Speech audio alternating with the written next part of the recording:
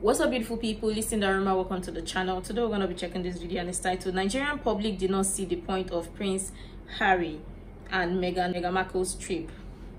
This is interesting. I'm excited to check this one out to hear what the Nigerian public have got to say. I'm Nigerian, by the way, but yeah, this would be really interesting. Let's check it out. Joining me now is writer and broadcaster Esther Kraku. Esther, we have spoken at length about Harry's visit to the UK. Turns out he wasn't quite as maligned by his family to the extent that he made out. Yeah, so we know that when Prince Harry came to the UK, it was actually his team that briefed the press about the fact that he wasn't able to see the king. And in his sort of announcement, he alluded to the fact that the king's diary was too busy to make room for him and that he hopes to see him next time. Now, we know that it's not entirely true because reports have come out that the king actually did offer Harry the opportunity to stay at a royal residence instead of staying at a hotel, which would, of course, come with security, not the automatic armed security that the prince has been hoping to get, but a certain degree of security. Now, we know that Prince Harry has insisted on staying in hotels when he comes to the UK because he believes he can move in and out anonymously and that it allows for sort of better levels of protection. But it does beg the question as to why he chose to refuse staying at a royal residence. If he stayed at St. James's Palace, for example, he would have been right next to Clarence house and he would have been able to see the king, even if briefly. But the fact that he chose to stay at a hotel and then brief the press is kind of indicative that he's trying to make a point. We know that he's still engaged in his battle with the High Court over, well, the Home Office, over his refusal, them refusing him access to automatic armed security. And that's the reason why he and his wife mainly and his children haven't come to the UK at all, really. And we also know that when Harry has applied for armed security and given notice of him coming to the UK, it's been refused, mainly on the grounds that they don't think it's important enough or that his presence in the UK would pose a high enough risk for him to merit that. So unfortunately, he's had to rely on private security like many other celebrities here in the UK, but we know that's a sticking point for him. So what I suspect is he was trying to make a point with his father by saying that actually I will stay at a hotel because the security is not good enough for me. I think he's trying to make a point that he believes that he should only be able to be in the UK in the way that he wants when he gets the kind of armed security that he wants. He also believes that the fact that there's a kind of royal representative on RAVEC, the committee responsible for armed security for the royal family, he believes that actually if the royal family wanted it to happen and wanted him to have access to armed security, they could let it happen, or they could make it happen. But I don't think he's understanding the amount of power that members of the royal family have. The Queen herself, the late Queen, said that she wanted Harry and Meghan to be entitled to automatic security, but unfortunately that's not even a decision up to the Queen.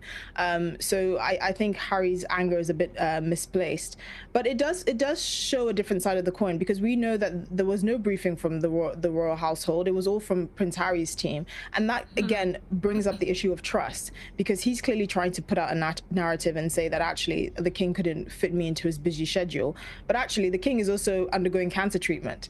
And if he did offer a royal residence, a proper royal residence, I'm assuming somewhere close to Clarence house, that is a sign that the king is trying to reach out. And for Harry to brief the press and say actually it was the king who couldn't make time for me, instead of him saying he refused to stay at a royal residence, does paint a different picture. And it's probably going to show why relations with the royal family are not going to warm up anytime soon. It's Harry's way or the highway. And you see the problem, they want to control the narrative, they want it to fit their book. At the same time, they don't want to be part of the royal family. They want the royal security. Like, make it make sense. It's not a one leg in, one leg out. You're either in or you're out. Now, you see the statement or whatever. So it's not like clashing or putting two people's head together. That is what they are trying to do, which is not even making sense. So if they are making a caricature of the royal family, wow. People are watching. Have they forgotten? Because this is not even making sense. Let's just be honest. Because anybody who would do their family like this, then remember that at the slightest moment, if they take on a new family, they will do the exact same. And let us not forget that they've got children, they've got kids. If their kids decide to turn on them like this, I hope they will be happy. Because yeah, They want it their way. They want the security their way. They want to go out and do everything publicly their way. It is quite understandable. We get it. But remember that there are also people who are calling the shots. So remember that as you also want things your way, others have plans or things in others also have things in place. So don't think that you have to scatter other destroy others or scatter other people's plans and make it fit your narrative. It doesn't work like that. He doesn't want to be with his family. He doesn't want to stay in the royal residence, but yet he wants the royal security. Like, make it make sense. From where? How? Where are they coming from? Oh, Jesus Christ. This is funny, but it's not funny. But let me know what you think about this. And also, I love Esther because she says things the way it is. But yeah, let's go on. A highway. And the fallout from the not royal tour of Nigeria also continues. Commentators have been pretty scathing this week, haven't they? Yeah, so the reaction has been quite mixed. So there have been people that did go to Nigeria to see out the royal tour, and they said, you know, the people around the Sussexes were quite, you know, happy with them, and they were quite excited. But, you know, the mood from the general public was, why is this happening? Why is the Nigerian military spending all this money? You know, Nigeria is not a particularly very well-developed country. There's a lot of poverty in the country, so they didn't really see the kind of point of this, especially because they're not representing the United Kingdom. They're just there on sort of a private tour for their charity. But it's been quite mixed, I would say. I mean, this is probably as good as it gets for the Sussexes. The question is, what next? They can't keep going back to Nigeria. There have been rumors that they have their sights set on Ghana, which is my home country. But again, they might get a different reception because Ghana doesn't send delegates for the Invictus Games. So the question was, what excuse would they use to do these kind of quasi-royal tours? You can't always hark back to Meghan's 43% Nigerian heritage. I mean, if she goes to Azerbaijan, is she going to feel at home there too?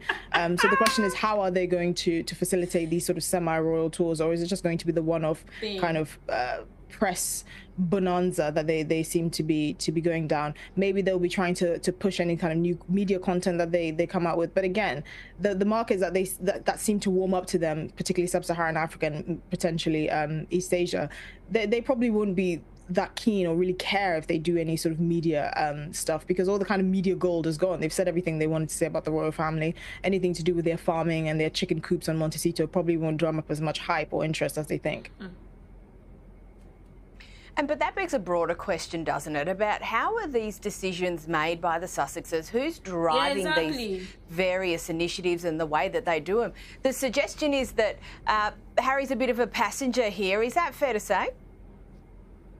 Well, one thing we do know is that the decisions are clearly made in-house. There's a certain lack of finesse that you can see is just being made by people that don't have the benefit of the royal firm and all the kind of expertise that goes with it.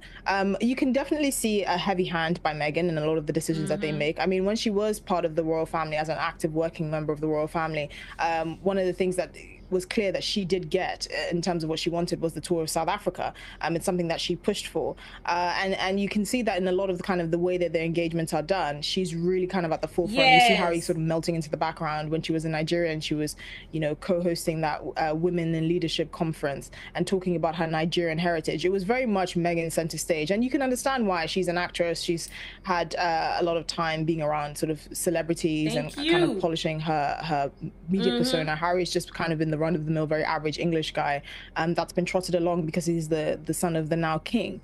So that's the perception that many people are having of the couple. Now the question is, how much of that is also kind of in the natural dynamic of their marriage? So does Meghan lead as much on the public end as she does on the private end? People are questioning that. She is obviously a headstrong woman. She seems very confident. She knows what she wants. But you know, you can't have two leaders or two pilots flying a plane. You have to have one pilot and co-pilot. So people are questioning the dynamic of Meghan and Harry's relationship and how that will bode. Obviously, they have try to curate a particular image for themselves after they've left the royal family. So it's going to be interesting to see how that would affect their own personal life as well, and their marriage. They just celebrated their 6th wedding anniversary. It feels like just yesterday they got married on that really beautiful summer day here in England. So, you know, questions are being asked about the dynamic of their relationship and who really wears the trousers. Absolutely. Now, we love Tatler here on this show, no lie, but its latest front page has a portrait of Princess Catherine, which has had pretty mixed reviews. It's not for me personally. What's your view? I would have to agree. So because of Princess Catherine's engagement in the sort of early years initiative, I actually thought it was drawn by one of the toddlers or kindergarten children that she's helping to improve their lot in life. I didn't actually know it was painted by an actual artist, a fully grown human being. But it has come under fire because many people say it doesn't look like her. I mean, if it wasn't for the dress that she's very famous for wearing, many people wouldn't actually know that. And you know, following the controversy over the king's most recent portrait, which looks like he was like a bat out of hell, this is a bit underwhelming. Many people are asking if the royal family are just being slighted by these portraits that keep popping up that don't show them in the best light. But you know, that the likeness of that portrait is really quite poor. It really looks like something that a school child would have drawn. Yeah, it wasn't what I was expecting, that's for sure. Esther Kraku, as always, thank you so much for joining us. I love Esther, and someone please, this is for Esther, because she says things the way it is. But let's even talk about this, because exactly, it looks like Meghan is the one calling the shot with in this. She's the one taking the lead. Exactly the question or the thoughts, who exactly is now taking the lead in private? Because we know one has to be the leader and the other one has to follow in the family. But obviously our tour to Ghana is gonna be interesting, because lots of people will be wondering, like, okay, what excuse, just like what Esther said, which is true, so what excuse is she gonna use to go to Ghana and say, okay, is their primary visit or their reason for visiting?